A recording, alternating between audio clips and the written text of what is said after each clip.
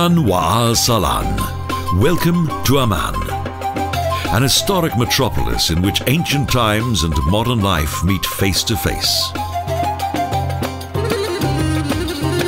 Here, poverty and wealth live side by side. At first sight, the city's ancient roots are not obvious. However, they date back to biblical times.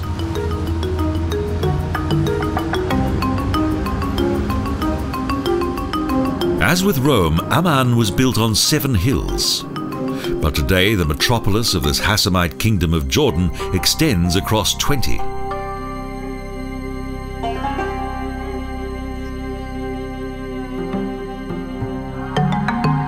In the 1920s, Amman became the capital of Transjordan, and in 2002, it was designated as the cultural capital of Arabia.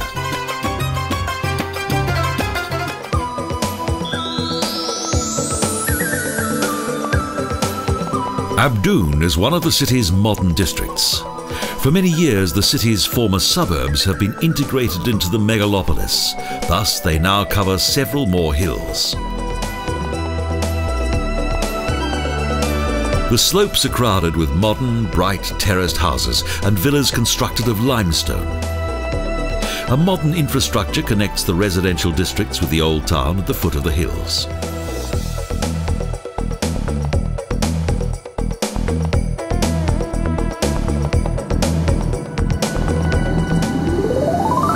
In 1927, an earthquake shook the valley, and so the city's most wealthy inhabitants vacated their traditional homes in the valley and settled in the surrounding hills.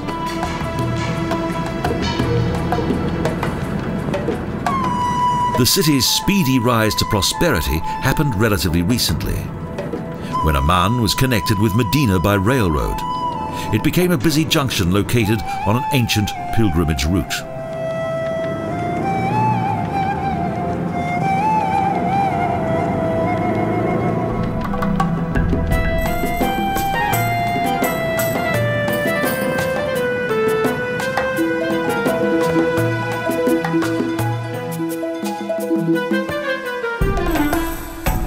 A modern kingdom was established. During the war with Israel and the annexation of West Jordan, a number of wealthy refugees settled here.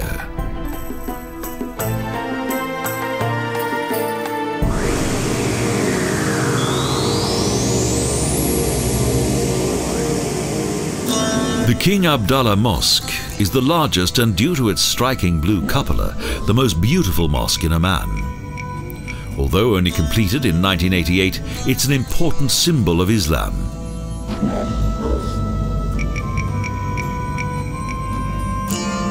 The word mosque means the place where one sets down for prayer. Traditional mosque architecture originated in the 8th century during Umayyad rule.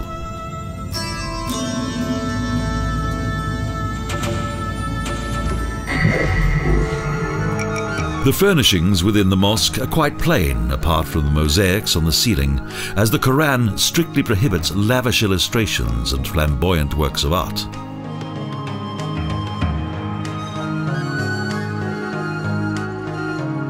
The pulpit and prayer niches point towards Mecca. Visitors must take off their footwear, and women must cover their bodies and heads.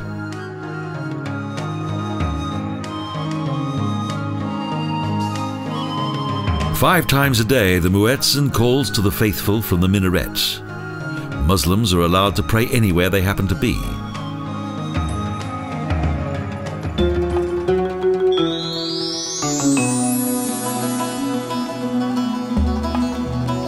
In around 1200 BC, Rabat Ammon was the residential city of the Ammonite. These people from East Jordan built approximately 50 fortified towers around the city. The last remaining tower, the Romjal Malfouf, is situated on the Jebel Amman. However, in reality, the towers offered little protection.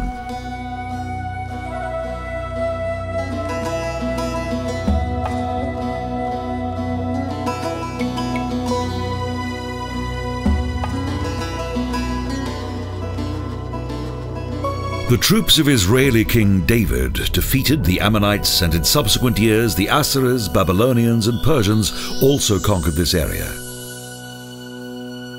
The first settlement was established on the Jebel al-Kala, the citadel's 837-meter high hill. Today it is strewn with ruined walls and pillars.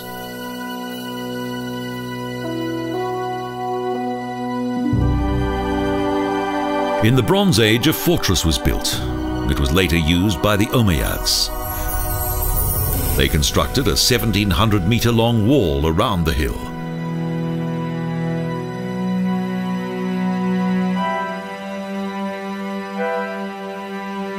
Today, the fort's main feature is the view that it provides across the city. A marvelous vantage point indeed.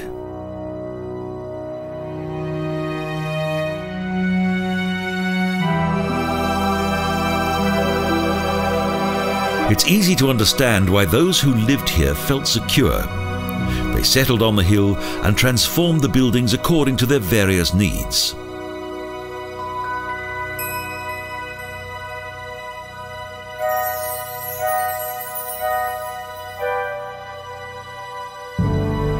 The Romans built temple complexes here. The Hercules Temple was dedicated to Roman Emperor Mark Aurel. Now only ruins remain.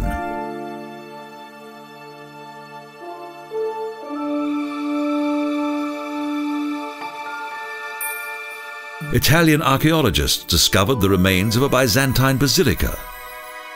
This large excavation site indicates the dimensions of the buildings that once stood here.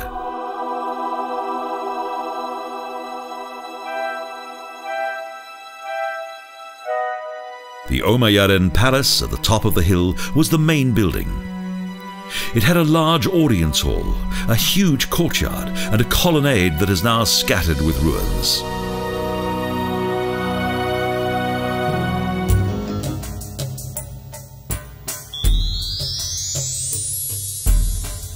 The small archaeological museum on the hill features exhibits that date back 10,000 years.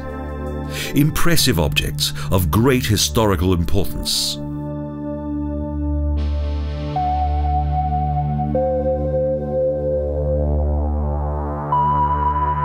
They date back to the Paleolithic era. Remarkable statues, coins and pottery of numerous epochs.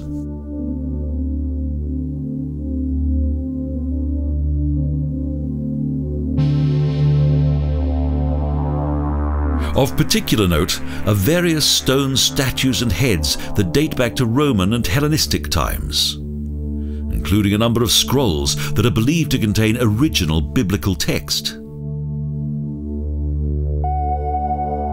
An incredible collection of stone and clay heads and figures, all contained within this rather modest-looking museum.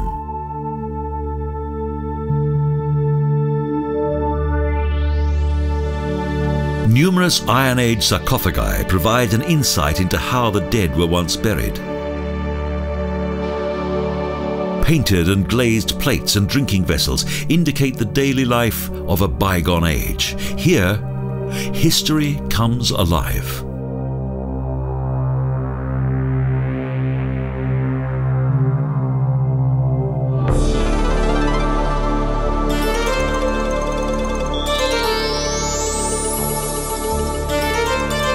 The centrally located Al-Hussein Mosque is the city's oldest sacred building.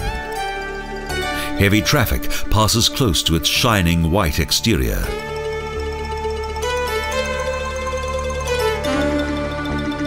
The original mosque was built in 644 AD during the reign of Al-Damar ibn Khattab, the second Islamic caliph.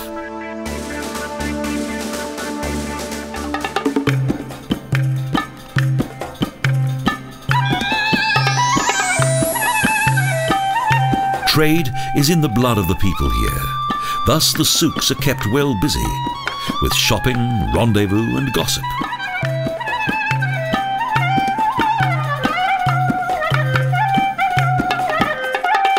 The souks contain all manner of goods, woven fabrics and cloths, arts and crafts, spices, fruit and groceries.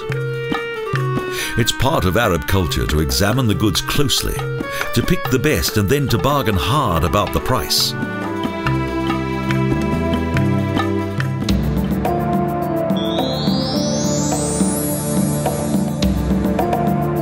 In the 1920s and 30s, the city's elite had their houses built in the side streets of Rainbow Street in a special way. Jordan River design. Small flat buildings with a flower garden at the front, such as this house that was built for a British military man, and from which today arts and crafts are sold.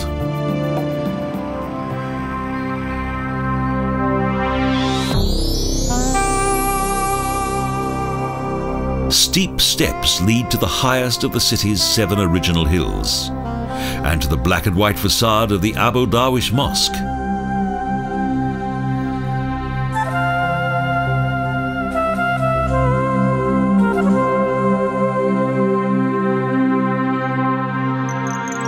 Abu Dawish was the Arabian name of Turkish immigrant Hassan Mustafa Shakas, who in 1961 had this exotic-looking mosque built.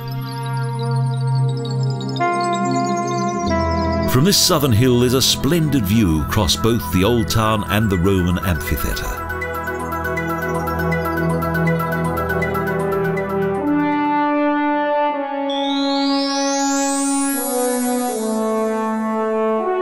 A Roman forum is located in the valley at the foot of the citadel's hill. It was originally flanked with colonnades on 3 sides.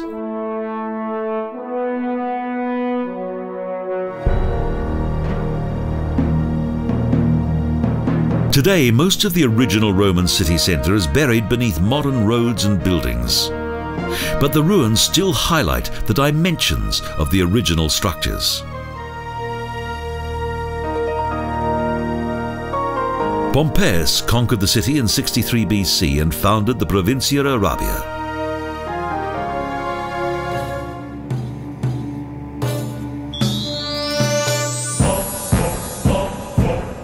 Next to the Forum is the Roman Odeon that was excavated in 1957 and has since been on display in all of its former glory.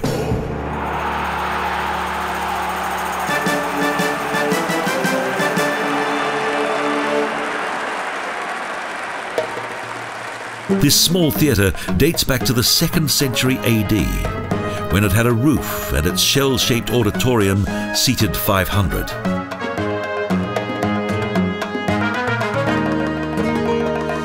Music and various performances once took place here, and the view across the hills made it a wonderful setting.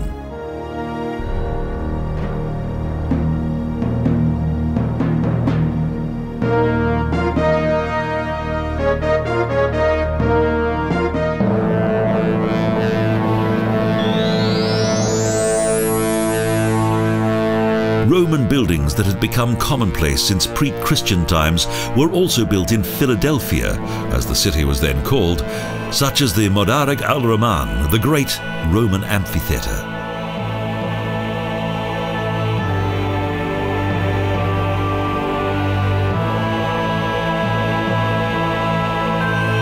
Theatres to entertain with plays and bloody animal fights. The auditorium was based upon Greek design, and due to its superb acoustics, it continues to be used right up to the present day.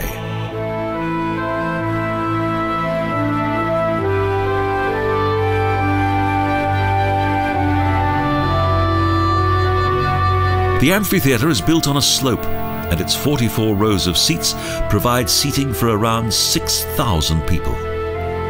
It's the largest Roman amphitheatre in Jordan.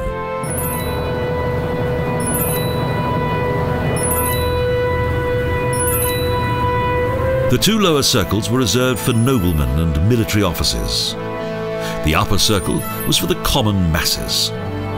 The stage was built on 3 floors.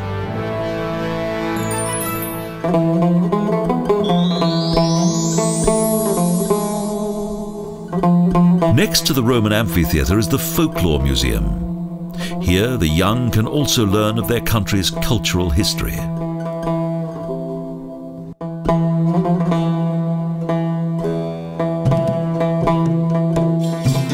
Scenes from everyday life are on display, people at work, their furniture and attire, as well as traditional Bedouin clothing.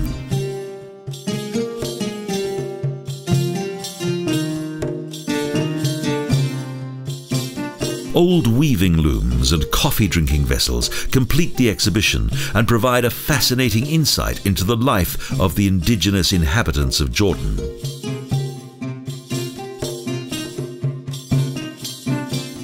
Various musical instruments highlight the traditional entertainment of the city's original inhabitants. And clothing, jewellery and henna paintings complete the exhibition.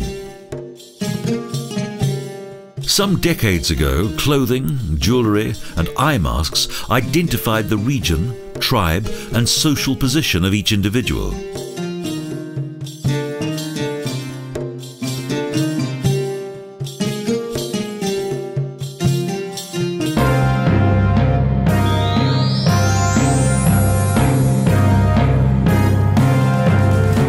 In 1900, the Ottoman Sultan ordered the construction of the Hedjaz Railroad. It was designed to unite the Ottoman Empire that had begun to disintegrate, as well as to transport Moslem pilgrims to Medina in the Hedjaz Mountains.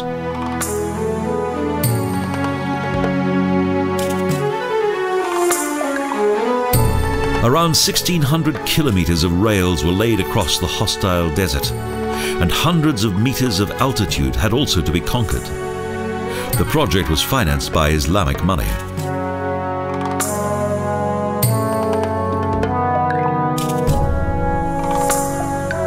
Its construction took 8 years, and 5,000 soldiers also worked on it. During the First World War and the Arab Revolt, the railroad was a vital means of transport for the Turks, and thus a constant target for the forces who served under Lawrence of Arabia.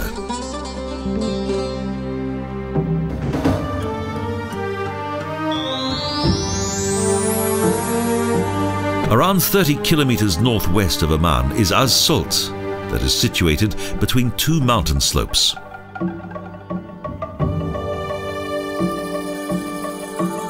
Up until the First World War, this city, that had a good supply of water and enjoyed a good climate, was the main metropolis of Transjordan. At that time, Amman was still only a small village.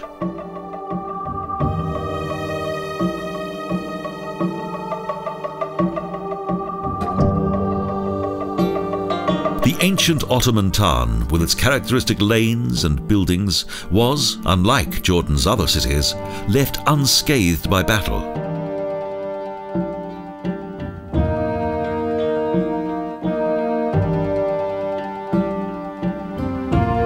Its Roman past has recently been uncovered by the discovery of various tombs.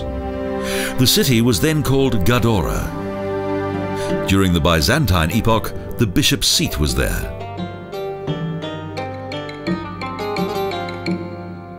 In the 13th century, the Mongols destroyed the hill fortress that was once built as a defense against the Crusaders.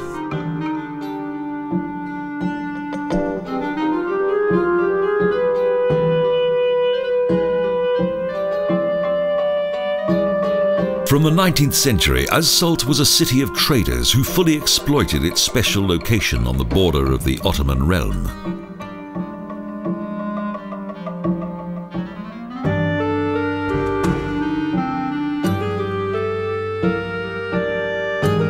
The city reached its zenith at the end of the 19th century, when wealthy traders from Palestine settled here in fine residences.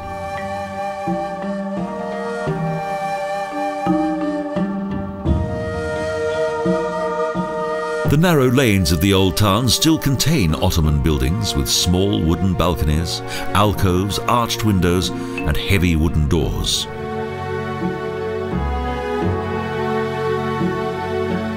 Az-Salt is a typical Arab city with a friendly atmosphere, but the late Ottoman buildings do not attract many tourists.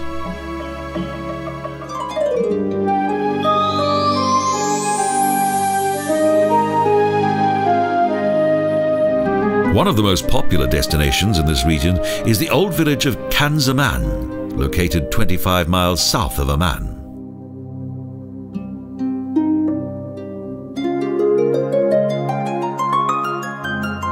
Its various buildings contain stables, storage areas and residential quarters, a village of living history.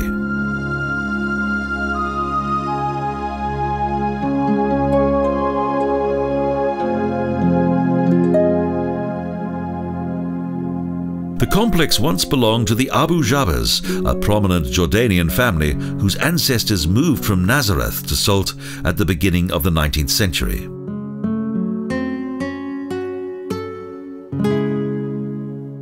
At the end of the 19th century, 200 families lived here.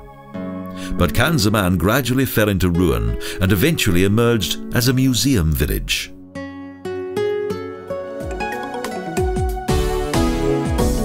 In the buildings around a paved inner courtyard, arts and crafts are both created and sold.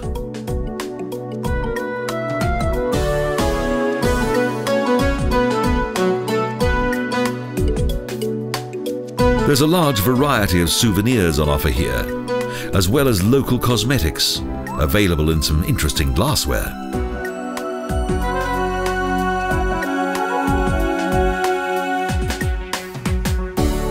The former stables of this ancient settlement now contain restaurants and cafes, in which a variety of excellent Arab dishes are served.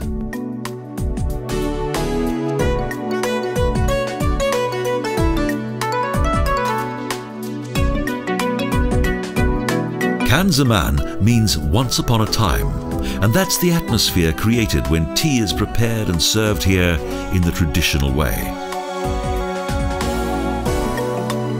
It's a little like sampling a taste of the 1001 Nights.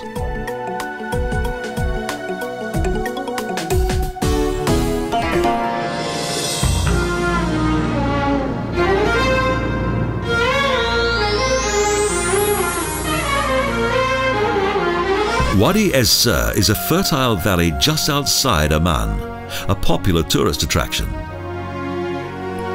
Beyond the village of Iraq Alamia is Qazia El Abd, the palace of slaves, with some excellent views.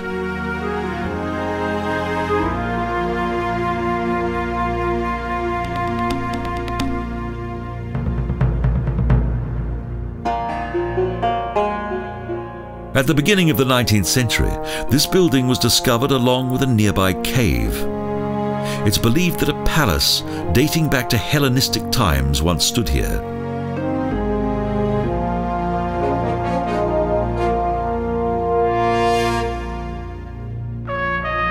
Archaeologists estimate that in the 2nd century BC, a castle was built here by Hyrcanus, who belonged to the Jewish Tobiaden clan.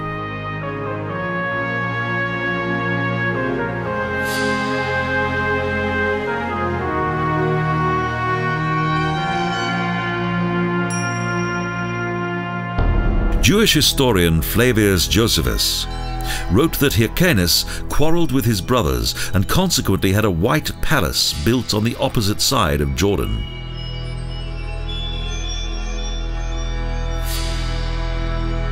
The outer facades are decorated with splendid stone lions, and the wall reliefs indicate a good degree of artistic skill. They resemble temple facades.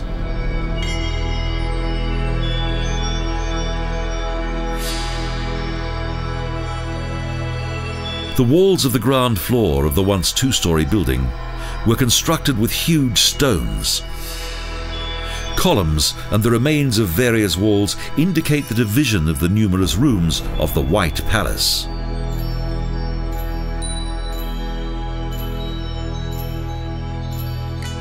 It was once badly damaged by earthquake. However, after 10 years of restoration, it was opened to the public in 1994.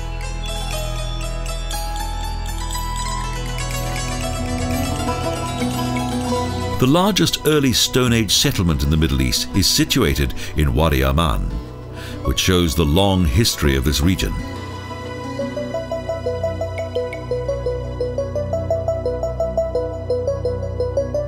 Excavations on a hill within the city indicate that its most ancient settlers also traded their goods here in the Bronze Age.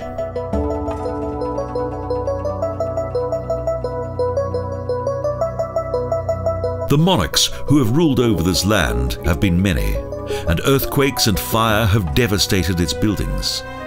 But Amman has managed to survive and now continues to be a prosperous and vibrant metropolis.